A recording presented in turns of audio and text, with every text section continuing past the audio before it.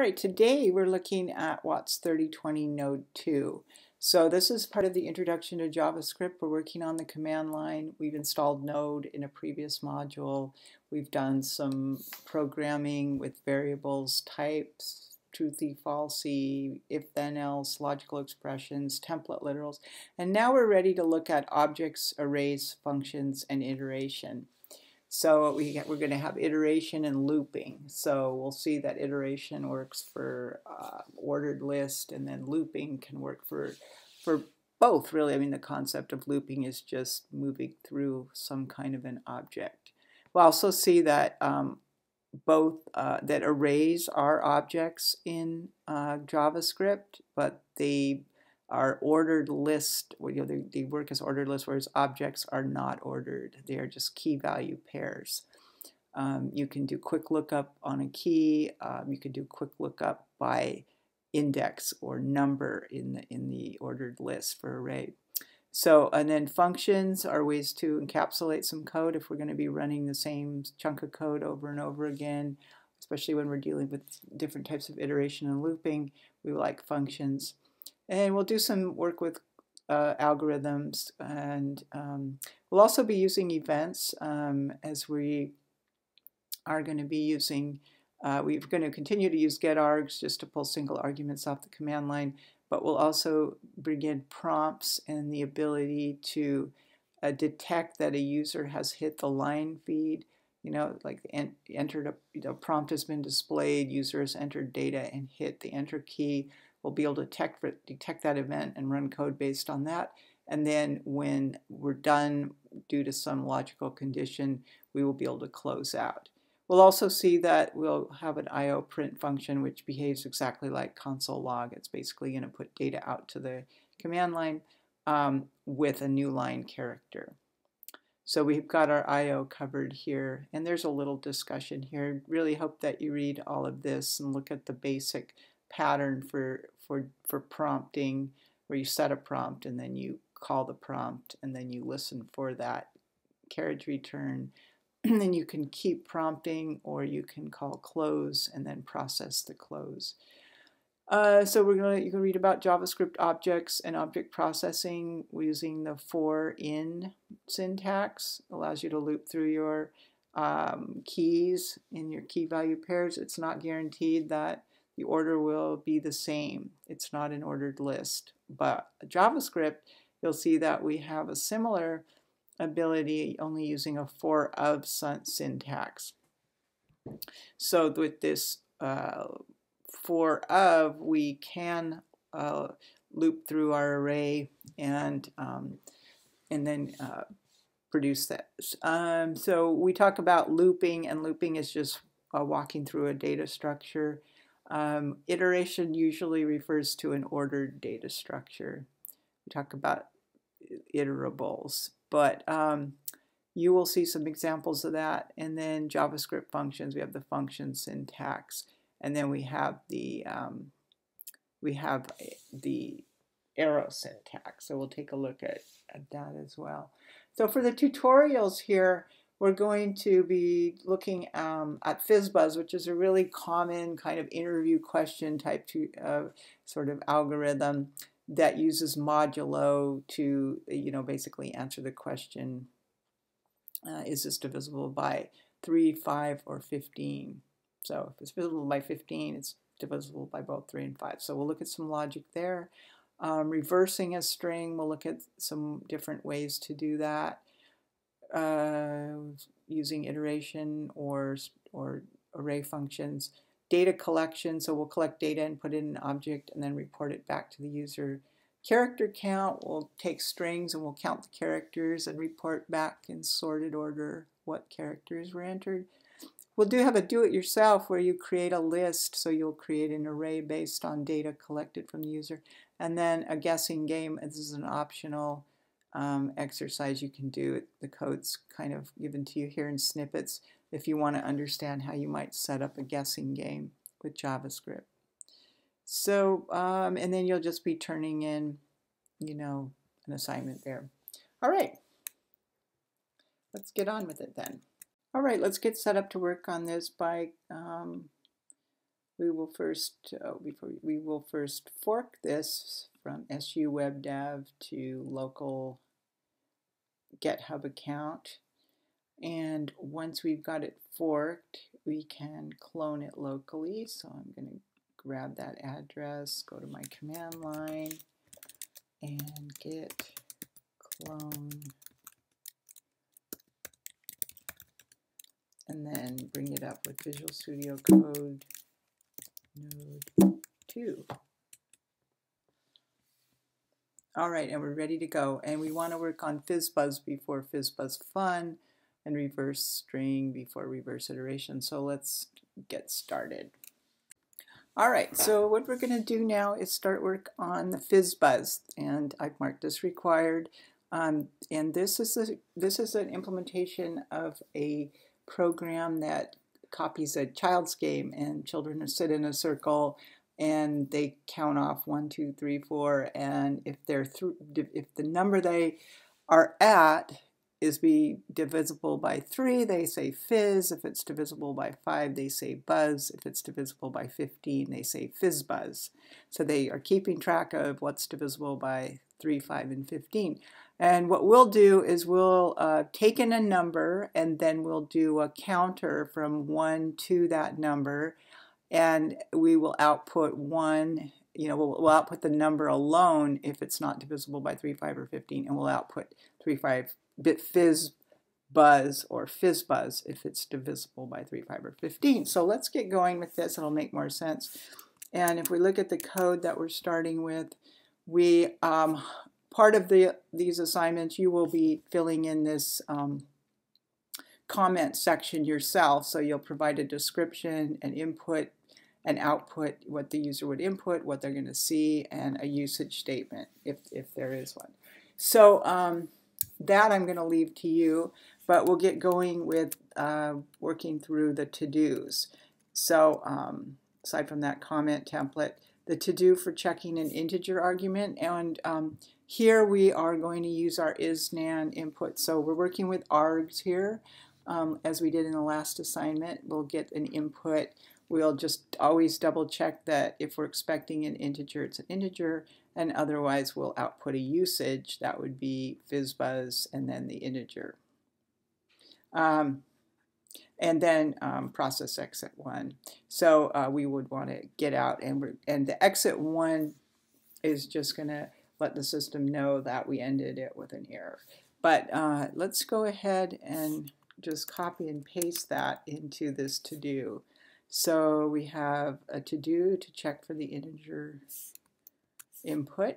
And so in previous code, we did an if-then-else, an if-else, and just put our else. But this is acting kind of like what we call a guard statement. It just says we're getting out of here.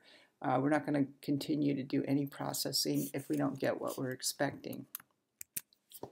So that's just another way to do that. And then we're going to set up a loop that will iterate from 1 to the value of the input. So we're going to just set up let I equal 1, and this will be in a for loop. The for loop is provided, but we're going to provide the expression for that loop. And again, a for loop done in this way, it initializes the loop. It tests if it's done with the loop. So we're going to go up to less than or equal to will take us up to the value input inclusive.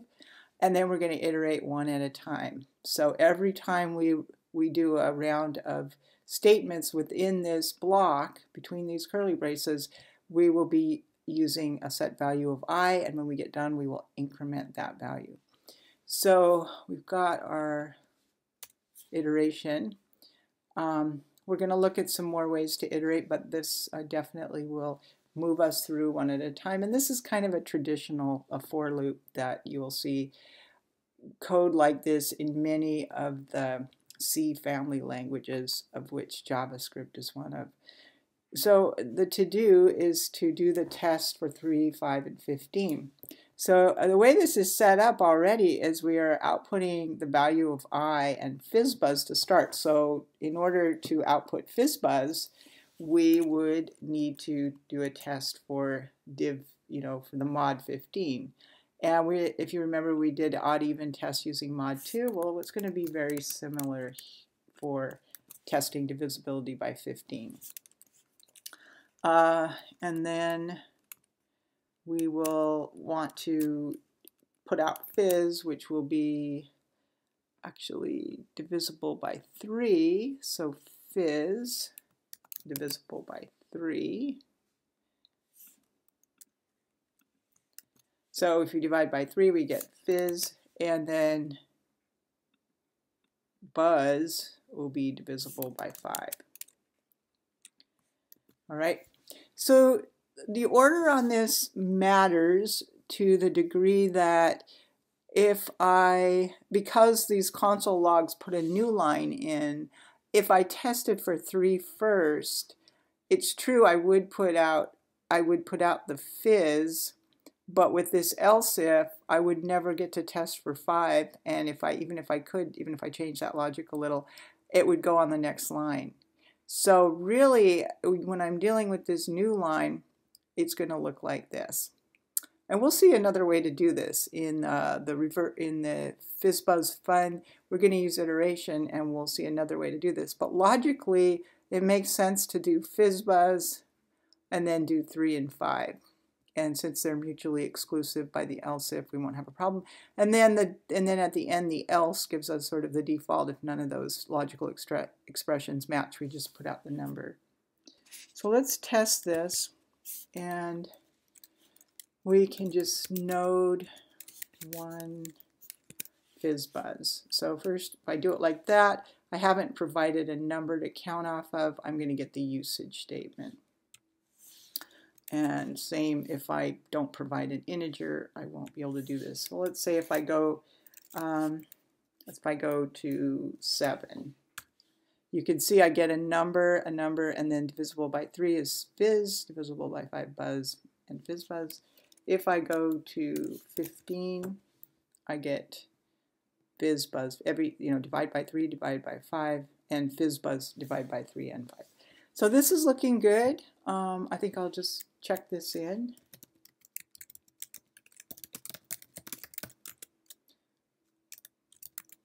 This is 1 FizzBuzz.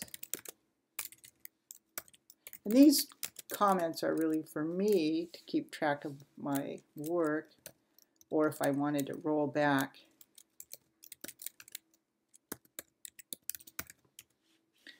All right, so that is the FizzBuzz. And the next thing we're going to look at will be the FizzBuzz fun. All right, FizzBuzz fun, and the fun in there is function. So we're going to be extracting. You can see right now there is no index.js. We're going to be extracting, we're going to kind of be refactoring is the term, this FizzBuzz to use a function. And let's just look at the notes on that. So once we get FizzBuzz working above, then we can copy it, the index.js, into the FizzBuzz fun, and then we're going to replace the loop that we had with a call to a function called FizzBuzz. And our function is going to contain the logic that we previously just had right in line. So we're using the standard function notation here, function named FizzBuzz, passing it a value, and then having it report back FizzBuzz, FizzBuzz, or an empty string. Because in the main part of the program, we will be reporting the value of the counter and the result of FizzBuzz. So let's take a look at how that's going to work. First of all, we're going to grab this index.js and we're going to copy it. So I'm just using Control-C, Control-V. And I am going to leave it to you to fill out the comments. So that will be part of the grading there. But what we want to do in here then is we've got the basics set up to get the integer, to make sure it's an integer. But now, instead of in our for loop doing all of this code and all this logic, which could get messy, we are going to just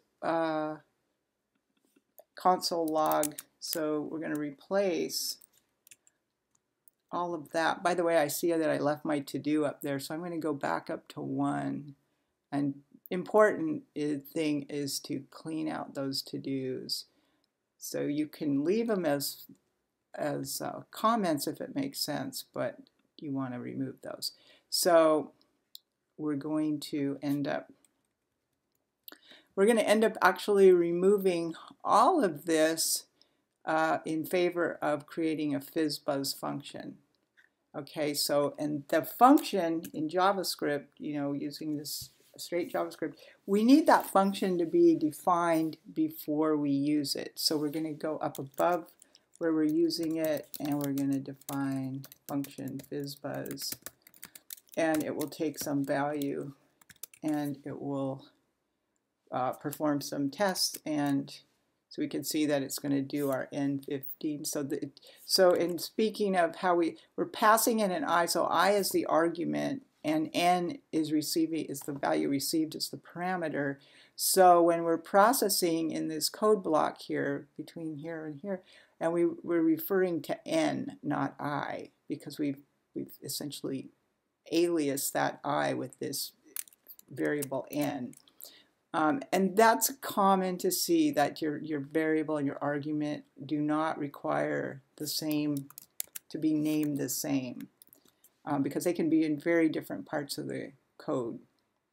In fact, if this function was in a separate file, and from the use of it, so say I created a file just to hold functions, and then I wanted to call that function, I would need that file to be included as a module somehow and required in before I used it. All right, so now that we are using this function call, and this is just nice thing about using the template literals is we can make a function call right inside. So let's just take a look and see how that works. This is going to be a call to node1 fun. And we get our usage down here, and let me clear this. Then if we pass in 30, we get our FizzBuzz, just like we did before. So we've extracted the code out of the main line and created a function to hold it. And in fact, if we wanted to call that FizzBuzz functionality to find out if our value was a fizz or a buzz, we could just call this function from anywhere. All right, so that looks good. I'm going to go ahead and push that.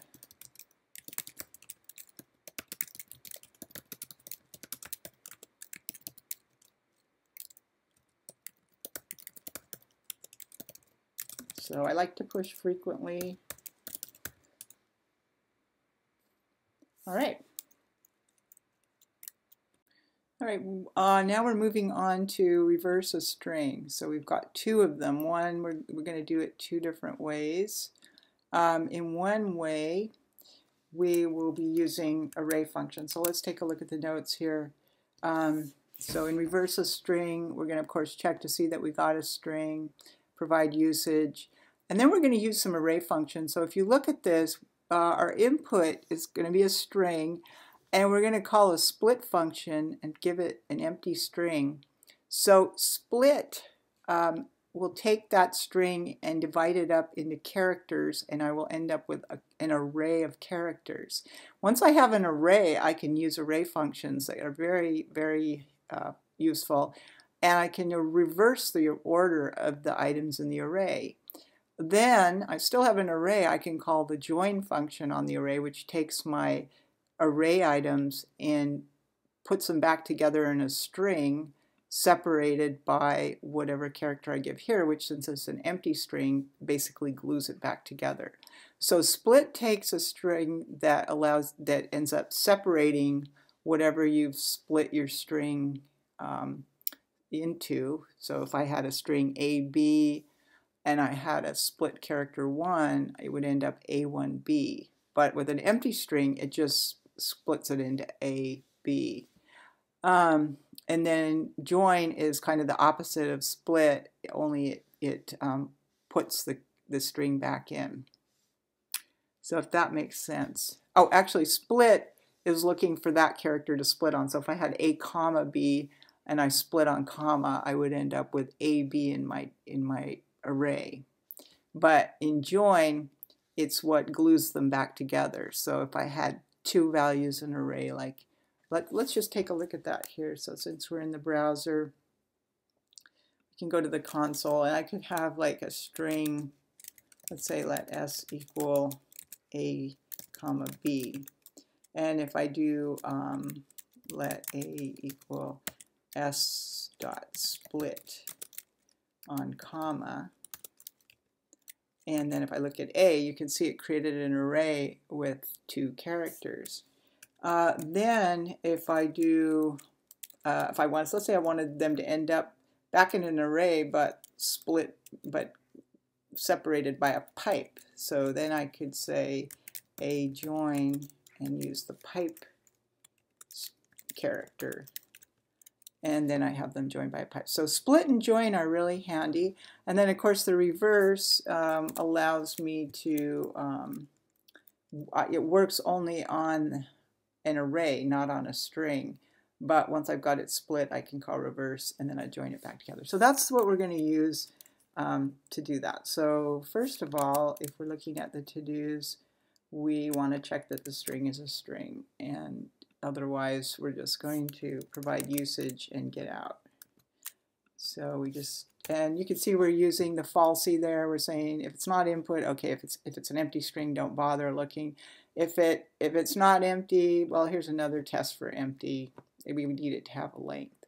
So if it was null, say, it would fail that, but you could have an empty string, but if it had a length of 0, I wouldn't want to process it.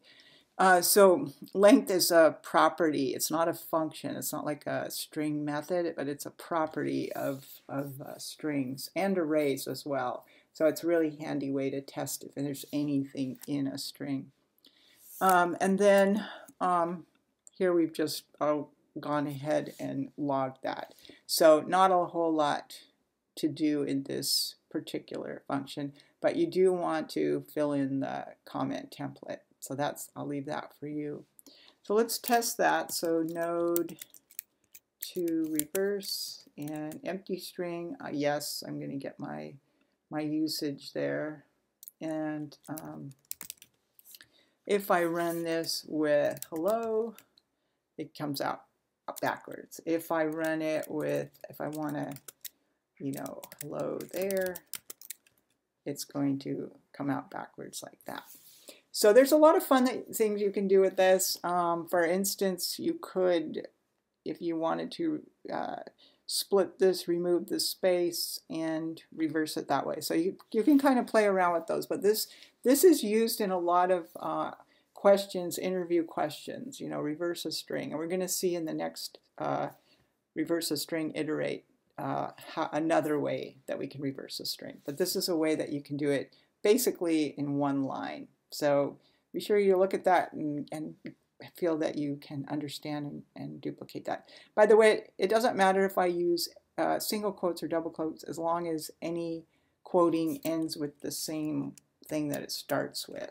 So I should try to be more consistent. Generally, I'm a double quote person, but I think many people are single quote people. But anyway, as long as it starts and ends, it will process okay. Okay, now we're going to look at reverse. This is to reverse string iterate. And in this case, we don't have an index, so let's take a look at the instructions here.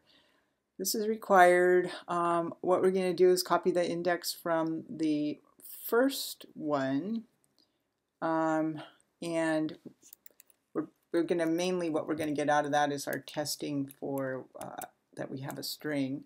Let's go ahead and copy this, Control-Z, Control-V, and let's see, oops, did I copy that in the wrong place? Control-Z, Control, reverse string iterate. Okay, that's in the right place. And again, you're going to want to fill out these comment at the top using that template. You're getting the test for whether this is a string that we're going to get input, a string arg, and then we're going to test for it. But what we're going to change is this console log because we're not going to be using the split reverse join on it. And instead, we're going to use iteration to check for it. And we're going to create a function with iteration. So I'm calling this function reverse with full iteration. It takes a string. And what's going to happen is I'm going to create a local variable, and that let, so this result that will only be known between the curly braces supplied with the function. And we're going to initialize that to an empty string. And then we're going to work backwards and forwards to build this string. So if you look at this, so if you picture hello, instead of iterating from 0 to the length of the string, -1, I will iterate backwards. So from the length of the string -1, and it's -1 because we start counting at 0, till I get to greater than or equal to 0. So and then with each character that I get in that iteration, so I pull out the string character. Remember, strings are immutable. I can't change it, but I can read each character. Then I use an assignment operator to assign it to this result string. So let's take a look at this. We'll grab that function. And I suggest if you want, type this out. Sometimes people tell me copy and paste just leaves them not understanding, but if they type it and debug it, it helps. So either way, we have a function that has a string parameter, and it's going to build up a result one character at a time by working back to front. And so I will be able to then, in the main line of the program, I will just result with full iteration. I will just call that function, pass in the input, and it should log that for me. You can see I'm using comma here. I'm not using a template literal. And so I should just output this string and then a space and then the result of the string. And once again, console log will take whatever value that you happen to have and turn it into a string. So let's go ahead and run that. So this is node to reverse string iterate, and we'll just do our hello, and you can see that it reverse with full iteration gave us this this string. We also have another. So when you're doing these kinds of algorithms, a lot of them involve iteration. There can often be a question, well, can I make that more efficient? Yes, and the answer is yes, you can make it more efficient. So rather than having to look at each and every character in the string that I'm going to reverse, I can actually just go through half of the string. So let's see if I clear this. Let's see. Well, let's see. We'll just clear this here. If I have this string hello, if you look at that, I have if I can swap characters like first and last, so first and fifth character, second and fourth character, and then because it's odd number, the L will stay, I can essentially in several steps have it be O-E-L-L-H, right? Just swapping the H and the O. And then it would be O-L-L-E-H. So in 2 steps rather than 5 steps, I can end up with my reverse string. And to do that in code, all I need to do is to divide, just iterate from the beginning to halfway through the length of the string. So if I'm starting here at the beginning, and this works with even or odd, because this we will not, with this string.length over 2, that we don't see, like for 5, we don't see 2.5, we just see 2. So we're 0, 1, 2. That takes us to the 3rd position. And then all we're doing is we've got this array. So we can set arrays, we can't set strings. But we'll actually set, just as I did before, we'll set the ith or 0th with the whatever was in string length -1, which is the O. So we'll set the O to the front, and then we'll set the length minus 1 to what was in the what was in the front. So we'll set the back to the front. So if you look at this, is setting the front to what was at the end after the halfway point, and this is setting what was at the beginning into what was at the end. So we're just kind of marching from both directions, swapping as we go. So that's a more efficient algorithm than having to look through the whole thing. And then of course we can run our result join because we have an array to get that. So let's just take and copy that. And you know, sometimes if you want to explore this,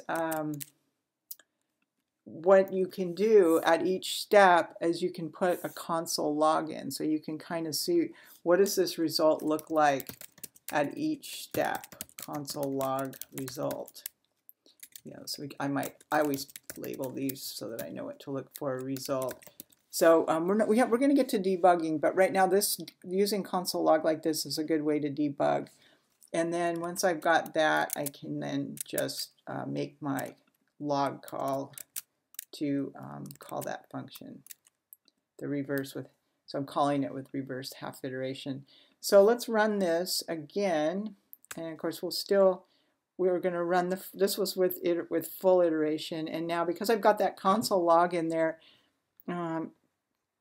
it's showing me the result. So let's see if this makes any sense. So we've got 4 empty items, and that's because it's showing us that we started out with an empty array. Now we have an H in there, and then we have the 2 empty items in between this O and E. So we filled in some of it, and then finally we filled in all of it. So with each iteration, we are adding 2 items to it. I believe that should be what we're doing. So yes. Let me see if I can make this, because it's an array, it's a little bit harder to see. What if in our debugging statement we did our join, how would that look? So now we're taking our result at each step and joining it. Just trying to make this a little clearer. So you can see at the first step we've got an H, and then we have the OEH, and then the OLLEH. So we've managed through 3 steps to do it rather than the 5 that would have been required to go to do the full iteration. All right, well, you can kind of play around with that and kind of work through that. Sometimes it helps to create a column, and look at the iteration, the iteration step, and what the result looks like at each step through this iteration. But I'm going to comment this out because I don't really want that to show up. So in the end, that's what it's going to look like. So we have full iteration and half iteration. Okay, let's check this in. So this just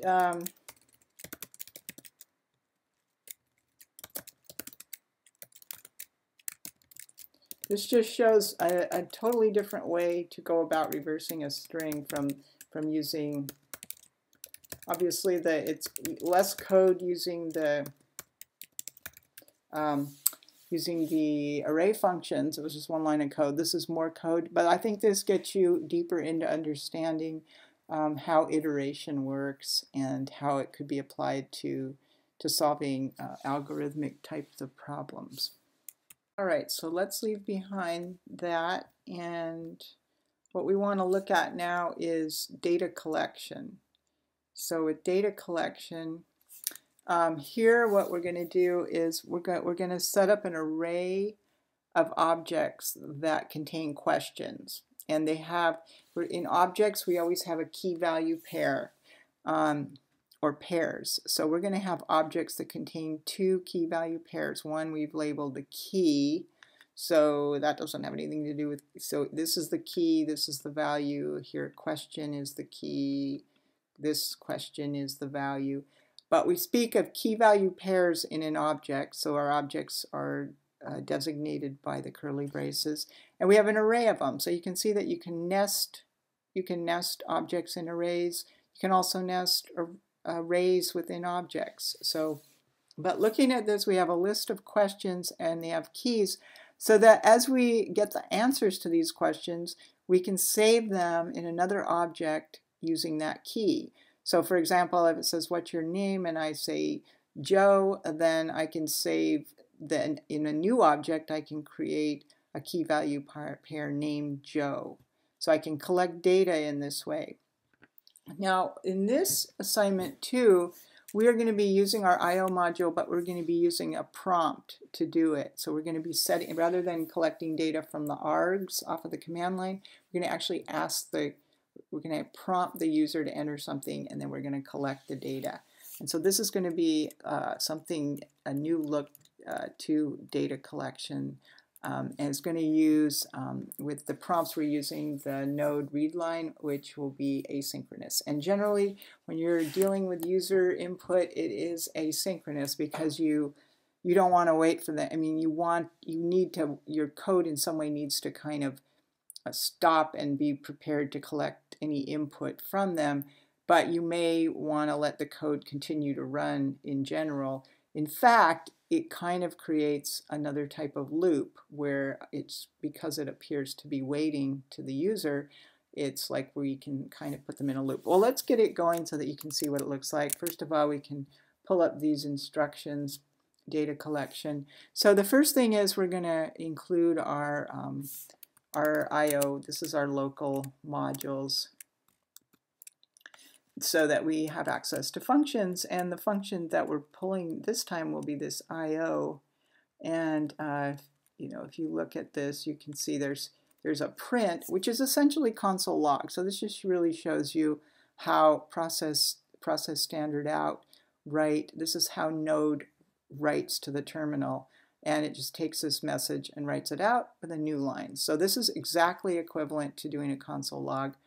And then it also has this terminal function, which is going to use this node readline, and it's going to create an interface around standard in and standard out, which essentially are the terminal input and output. So that might not make much sense, but readline brings a lot of functionality, in particular the ability to determine when the user has hit a new line, like hit the enter key, and it can be closed. There's a lot you could go read about it. You don't have to worry too much about this, but you'll see how we use that in processing. So first of all, once I get that IO, now I'm going to initialize my user data. So this is where I will collect my user data. So here's my list of questions, and you could add more questions if you want. But these are initial list of questions. What's your name? What's your favorite color? What's your number? And I will be storing those in this user data object. So I'm initializing it with just the curly braces. And then I'm going to initialize a counter, because I do need to keep track of which question I'm on, so that I don't try to ask for a question that doesn't exist. In other words, oh, and it looks like I've already got it initialized there. So we've got that already done for us. So we'll just take that to do out. So we've got a counter, we've got the user data. Next thing we're looking for is set a question prompt based on the counter. So we want to cover all of the 3 questions. And so to initialize, we are going to set, and this comes with that terminal using readline. Readline comes with a set prompt that I can put a prompt in, and a prompt will just be a string. And this string, it looks kind of complicated here, is our question keys counter. So initially it'll be the 0th item in question keys, which will be name, and it's the question using this question key essentially in here. So this whole expression here is going to evaluate to what is your name. So if that looks complicated, take a minute to look at it. The 1 gets us the first item in question keys, and the question gets us the value, what is your name? Okay, so that sets that sets up the prompt. And then when I call IO terminal prompt, that has the program outputs that prompt into the terminal. So that question comes up and it's just going to sit there. And so what we need to do after that is to start gathering answers. And we do that with this IO terminal using the event online. So this is new, setting up events in Node. The on says, okay, I'm going to listen for an event, and it's the line event, which is when the user does a line feed, which they do by usually hitting the return or the enter key. And this function on, this handler takes a function, and this function is where I'm going to be able to process what the user entered. So it will automatically give me a response value, and I can just now use that value to do things. And so what we're going to do is get the current question, and then we are going to get the key and use that to save the response into our new user data. So if we look at this, we're going to get the current question, and then we're going to load the data. Let's take a look at this here. So we set up a local variable current question, and it will be our question keys counter. So that'll be our first question the first time through this since counter is initialized to 0. And once we have that, we can use the current question to get the key. So the key on the current question, the value of that key is name. And so we can now, in our user data, use that key to create a key for our response. So we'll say user data name equals whatever the user typed in. So that it might take a little thinking to think through how that all works, but basically all we're doing is we're going to pull this, we're going to use the key that came with that question as the key for how we store the data. So we will do that in our user data, and we'll see what that looks like here in a minute. The next thing that we want to do is to increment the counter, and we can just use this plus plus, which does, it's a shortcut for saying counter equals counter plus 1. So plus plus means plus add 1, minus minus would be subtract 1, and it just does it to the variable itself. So we'll increment the counter so that on the next question we can go to the second item in the array and pull this what is your favorite color out. So we increment the counter, and then we do a logical test to see if we're done with all the questions. And that, what do you think that's going to be? That's going to be, is our counter, have we gotten to the place where our counter is greater than or equal to the length of the question keys? And so what that's saying, we know that our question keys length is 3. Okay, so because that's how we've set up this question, 3 objects.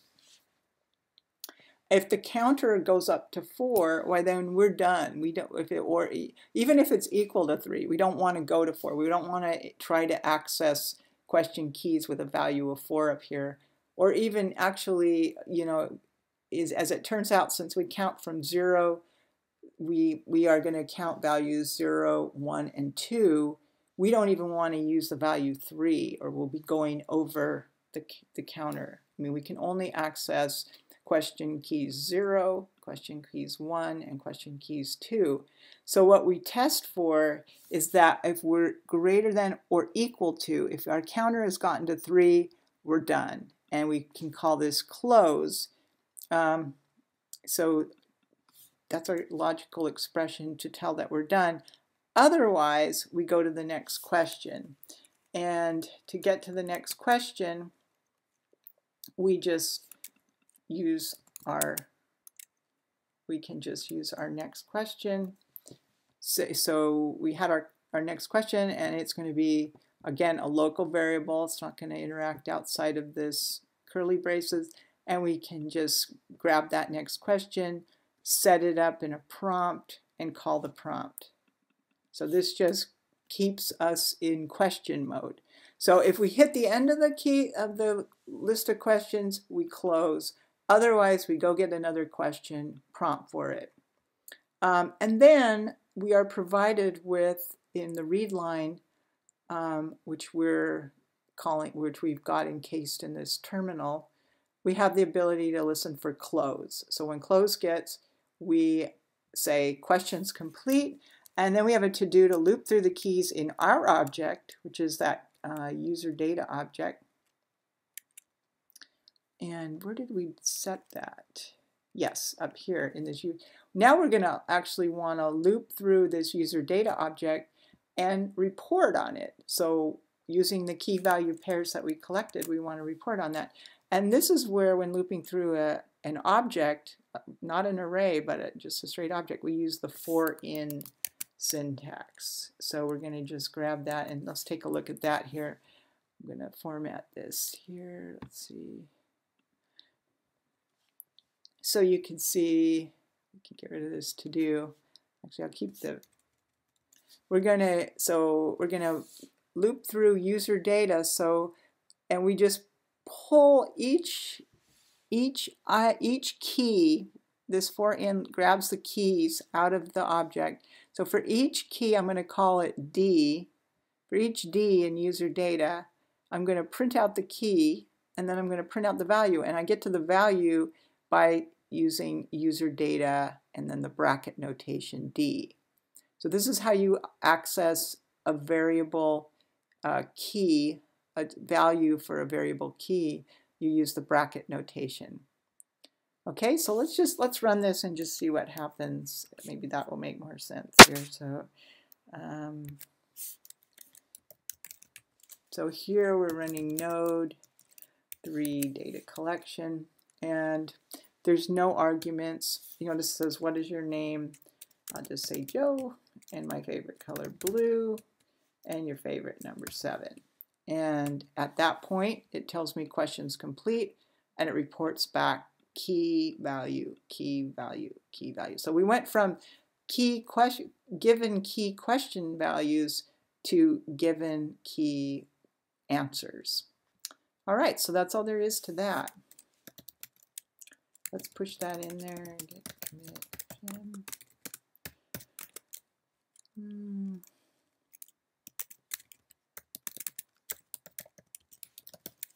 Okay. All right, so let's move on then. All right, so let's move on to character count. And this is a really useful little program, and it helps to illustrate a couple of things. One, it's going to help us to learn about the difference between needing to have something unique, which objects, key value pairs can provide, and needing to have something ordered, which arrays can provide. So let's take a look at the instructions here. This is required. We've given a lot of code snippets, so we're just going to work through that. So, and again, you're going to be wanting to fill out the comments here once you totally understand what's going on here, the inputs, the outputs, what's going on. So in this case, what we're going to be doing is letting the user enter a string, and they can, use quotes if they have a lot of spaces, or if they have any spaces in the string. So we want to check, and make sure that we have a string. And then, oh, actually, no, this is not an arg. This is we're going to be doing this through the read line with the set prompt. So we'll be prompting them to enter a string, and then we will process that string into a set of characters, and we'll count each. We'll keep a count for each character. So this is where objects can be really useful, because we can have a unique set of characters, and the key can be the character and the value can be the count. So we'll end up with a count, and then we can convert that into, in order to, we want to have it be reported in order. So what's the, I think it's going to come ascending order, the least to most characters used. We can actually convert that object into an array, and arrays, because they are in order, can be sorted. And we'll see how to sort an array, and then we will just report on the characters and the count. So we're going to be able to ultimately take any string that the user enters and report back all the characters and how many of each were used in order. So let's start in on this. We've got our IO in here, so we're going to be able to do the counting. We're going to now set up, initialize this character count array. And then we're going to set a prompt for this to enter the string. So we're using our IO terminal to do that. And we'll just say enter a string to analyze. So we can keep the comments but remove the to-dos. And then we call the prompt, so that will cause that to be displayed. And with that, we are now ready to listen for the user's input, and in particular when they hit the enter key, we can do some processing. So the first thing is we're going to split the string into an array, and we've already worked with that. So that's just using the split command. And now we have this characters, and it's going to be an array where each character in the string is going to be represented by an item in the array. Then we're going to iterate through the array and create an object for each character for the key and a count value. So what we need to do here is we're going to do a for of, because we're going through an array, pull out each character, see if that character is in our char count. So our char count is an object, and we can access the value of each key. So in this, the ultimate structure of this object is that we have the key is going to be a character. So if I entered A, the key would be A, and then the value is the count. So that would be 1. And so we're going to test first to see, and we've got this truthy falsy test. Have we recorded this particular character yet? Can I find it in my object? And if I can, I'm just going to increment it. And if I can't, I'm going to set it to 1. So this will say, okay, I do have one now, and its value will be 1. If I already have 1, I'm just going to increment that. So if that doesn't quite make sense right away, think about that a little bit. It's so it's I think you'll see it'll help you to appreciate the structure. And I mean, if I was to show you what this structure looked like, if I entered hello, I would have H1 E1 L2 O1, right? That would be the structure of it. However, I can't guarantee it would be in that order because there's no order to it. But that would be what the structure of it would look like. And this little loop here would take care of filling that in for any string I had. And then I'm going to close. I'm done processing, and then I'm going to listen for the close. So once I'm done processing, now what I want to do is turn that object into an array and sort it and then report on it. So to turn it into an array, I am going to just go through this. I'm going to use the for in to loop through my object keys, and then I'm going to push the values into this character array.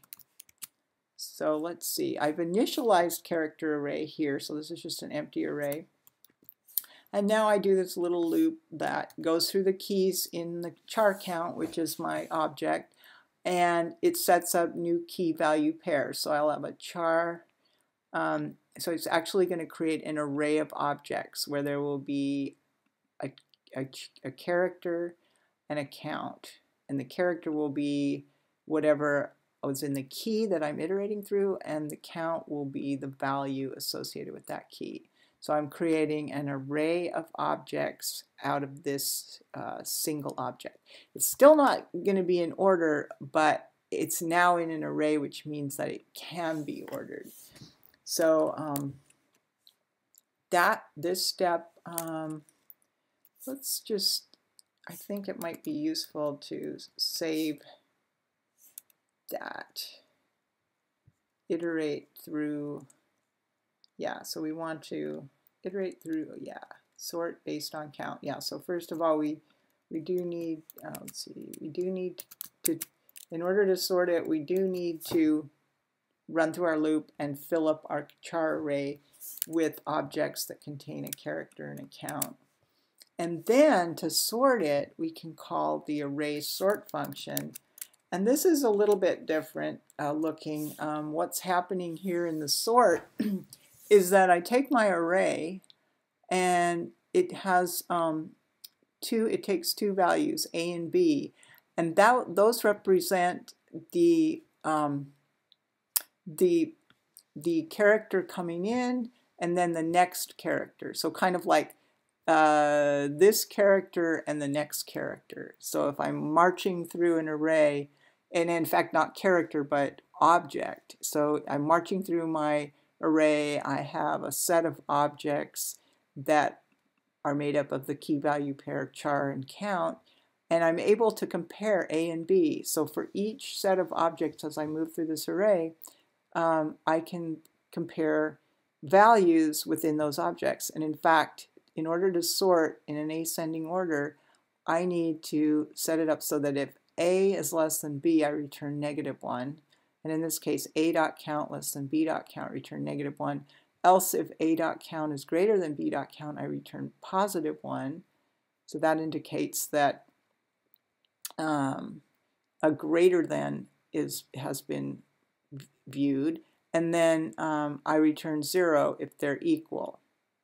So this is, not sure what the TOD is, to indicate equal. So what I've got now is at the end of this, so it uses this kind of, it's a little, this function to process the items in the array with respect to each other, and then it sorts them out, and I end up actually changing the order within char array.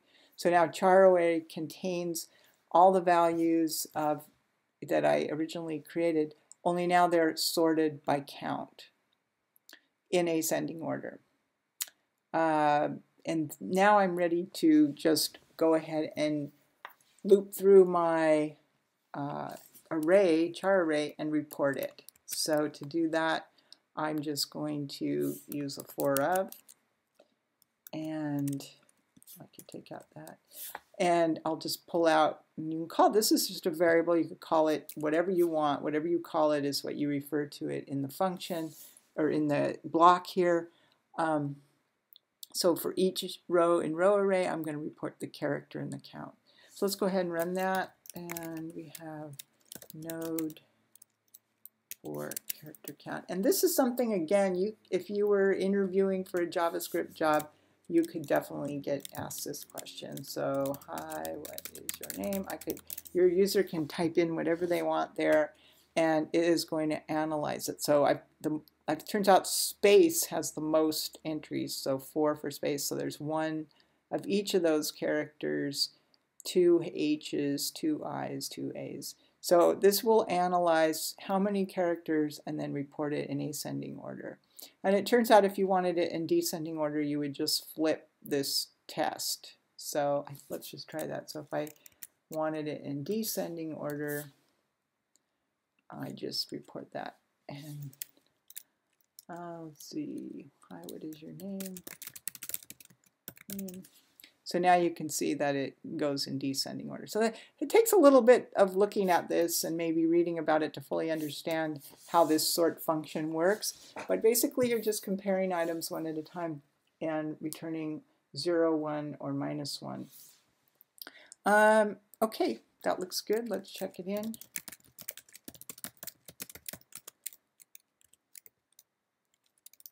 See.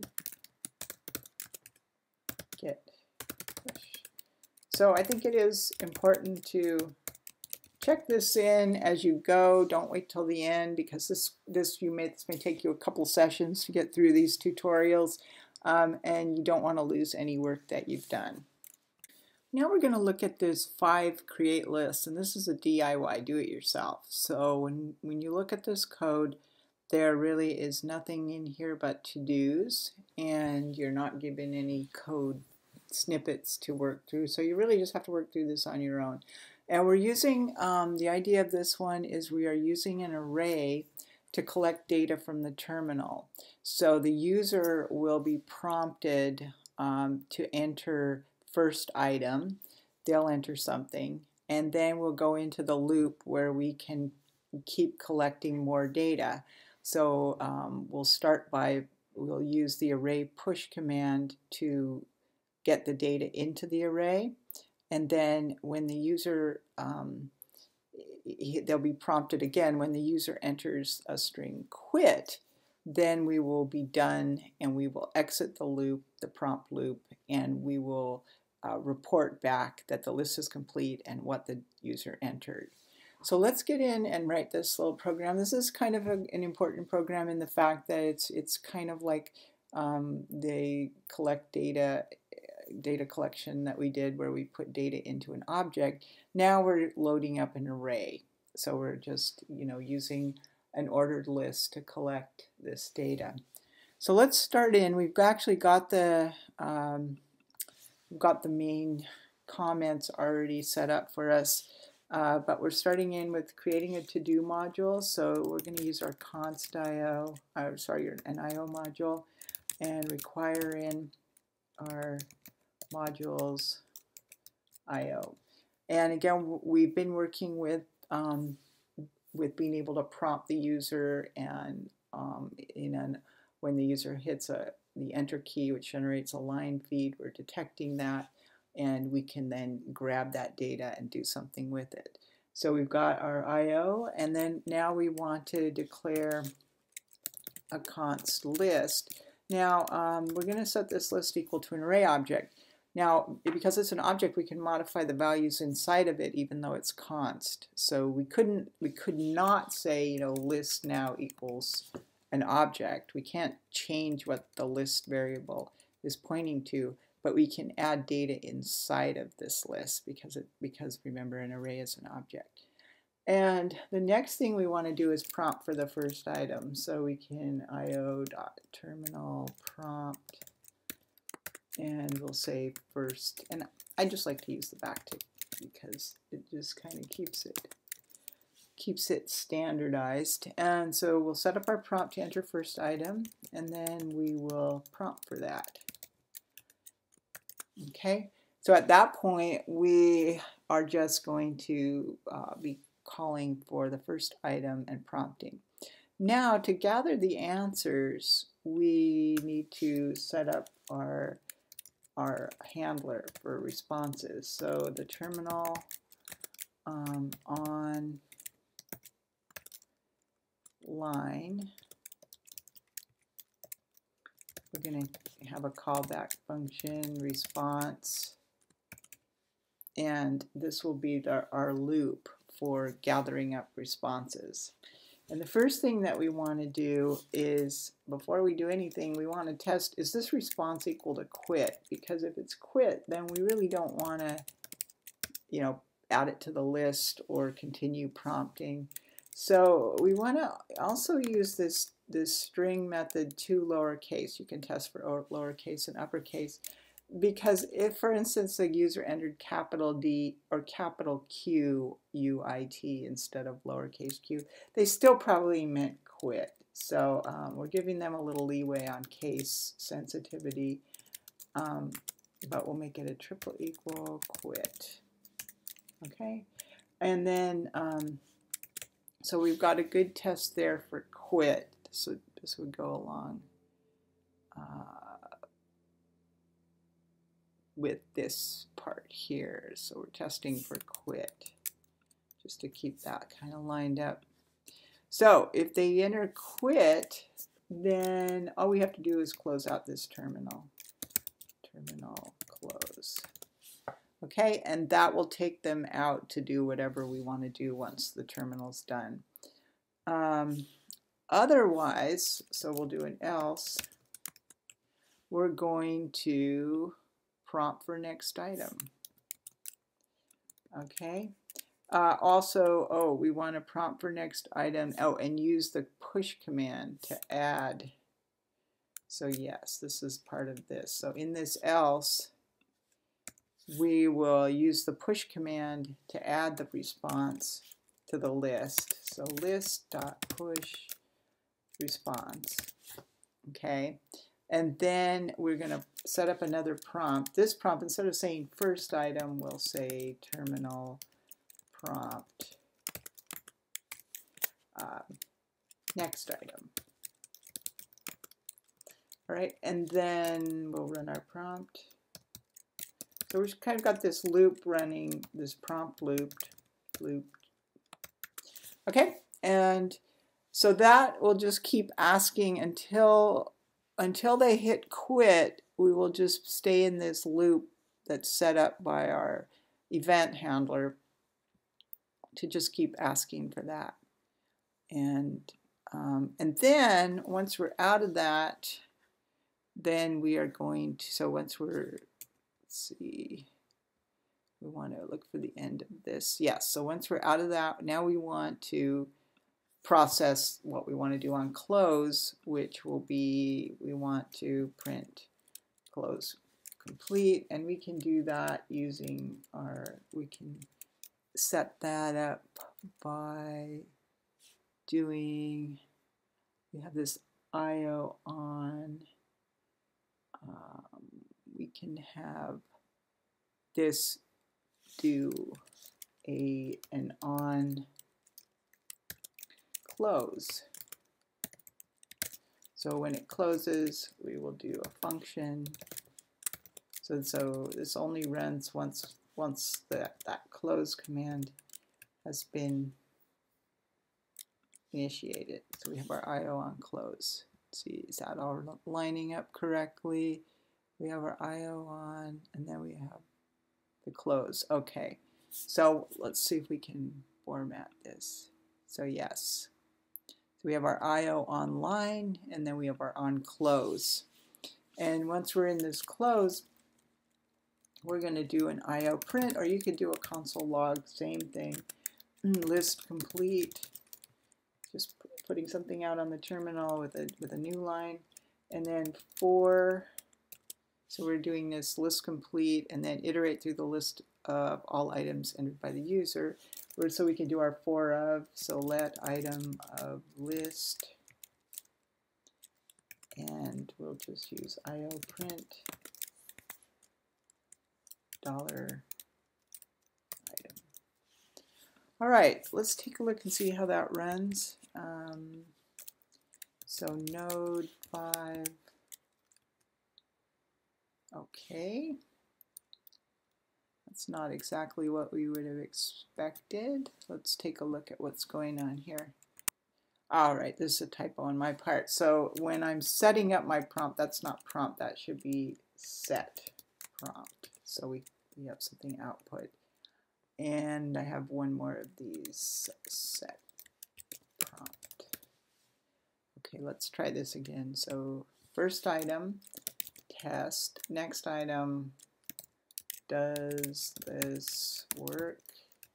And then quit. So quit should not show up in my list, but it should terminate this. So test, does this work? And yes, it does. So at this point, let's just do some cleanup. We want to remove our to-dos. If you wanted to, you could put in some, you could turn to-dos into comments. So that's not a bad thing to do, but you don't want to leave the to-do itself. It's just incomplete. And so use the next command. If it's an obvious what's going on, then you don't really need to comment it. But where it's not obvious, of course, it's nice to have it commented. All right, so let's just test that again. And if I quit, nothing. Okay, but if I add some stuff and quit, you can see it added an empty string. So that's all looking good. We got it cleaned up. It's commented. So git add, git commit.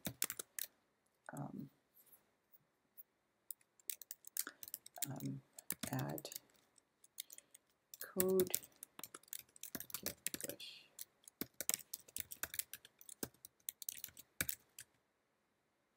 All right, looks good. Hey, we have one more bit of code that we can write, and this one I'm going to use optional. I don't know that you need to do this, but many scripting languages provide a guessing game, and so I wanted to provide that here in Node so that you can run this from the command line. And so what's going to happen here is if you want to do this, I encourage you to do this. The code snippets are provided. It's not a do-it-yourself, but just some more work if you want to look at it though. But in any case, this is a game where, and you could use similar functionality for a roll of the die, where we will use a math object that is provided in JavaScript, and it has a number of functions. You can go Google that and see them. And in particular, it provides a random function so we can get a random number. And this math.random actually returns a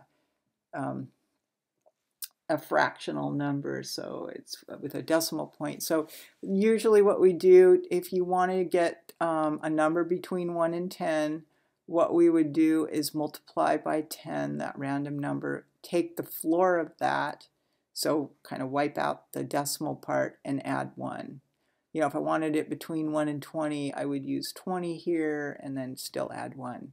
So this is kind of a standard technique for getting a random number between two values.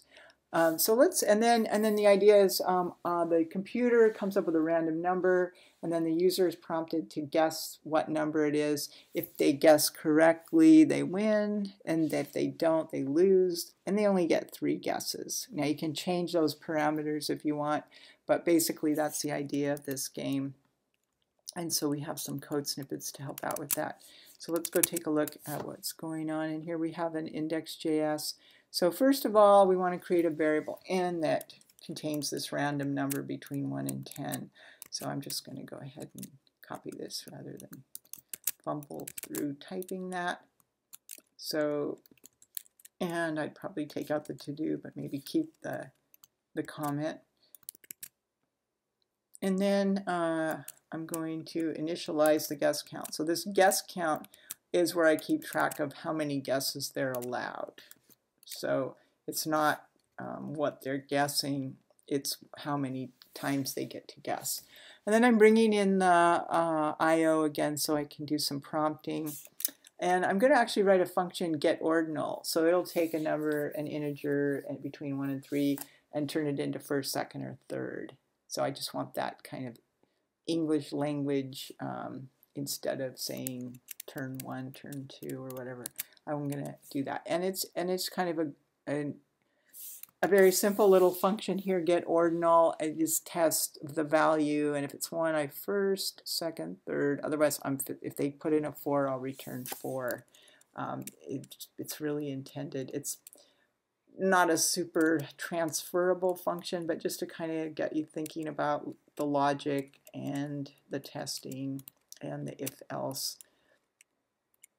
So let's see.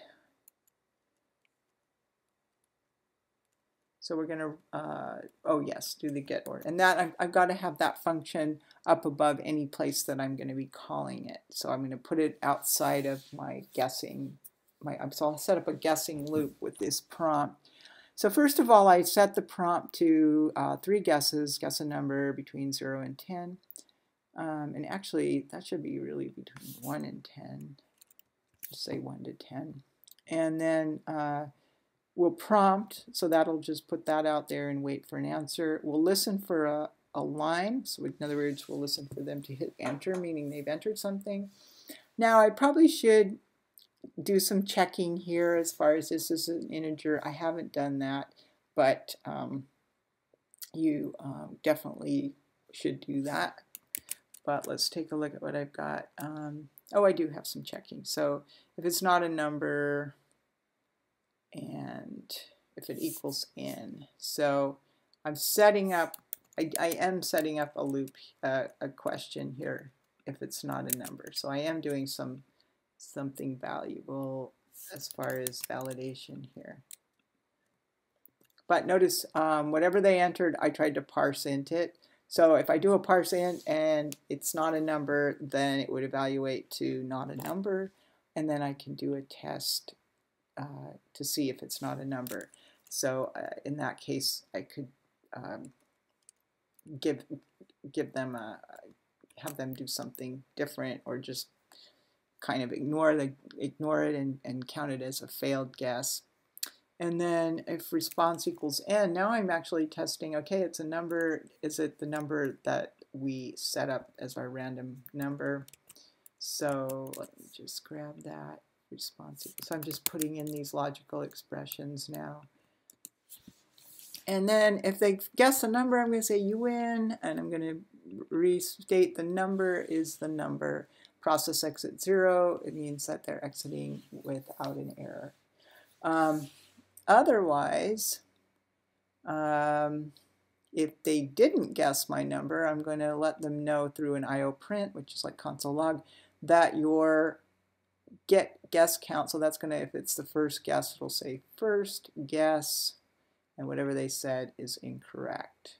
Okay, so this is just kind of processing, did they enter a number, and if they did, was it the right number or the wrong number? And I have here some comments. I'm not going to do these, but you can easily set that up to let them know if they get, by testing the value they entered against the value that the random number, whether that was too big or too small, to help them get closer quicker. So that would be something that you could do. And then if you're done guessing, it's time to exit. So this would be where we want to find out, is our guess count greater than 2? Remember, we only get 3 guesses. I could test for, is it equal 3, but I'm just saying if the guess count's greater than 2, then they've lost, because we're counting from 0, and so we're not going to let them go over 0, 1, 2 over 3 guesses.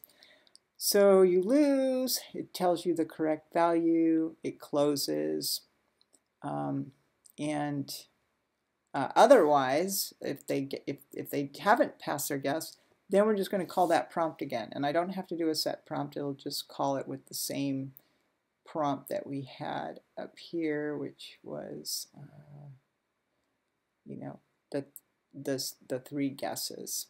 That we just keep prompting. We're sort of in this prompt loop until they either guess it or they go over the count. So let's try and run this, and let's see. Detect the terminal is closing and say something. So yes, we do want to process the terminal close, and I'm just saying done and leaving gracefully, so not on an error. And so with that, I can now run the guessing game. And so guess a number between 1 and 10, and I get 4, 8, 7. Okay, so I lost. It was actually 9. So this is a guessing game. I mean, you could do this with again, you can use randomness for rolling dice. You know, guess the value on 2 dice rolled. You can get more complex with your code on that, but this is that is the guessing game. That is optional. I'll add this.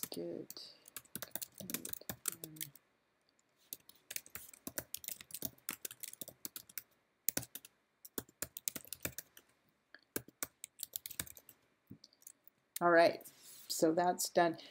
If you haven't looked at the video on debugging, take a look at that. That can help you with solving all of these problems, and it's a good skill to learn as well. You can always use console logs throughout your code to see the state of your data or where you are, but debugging can really help too.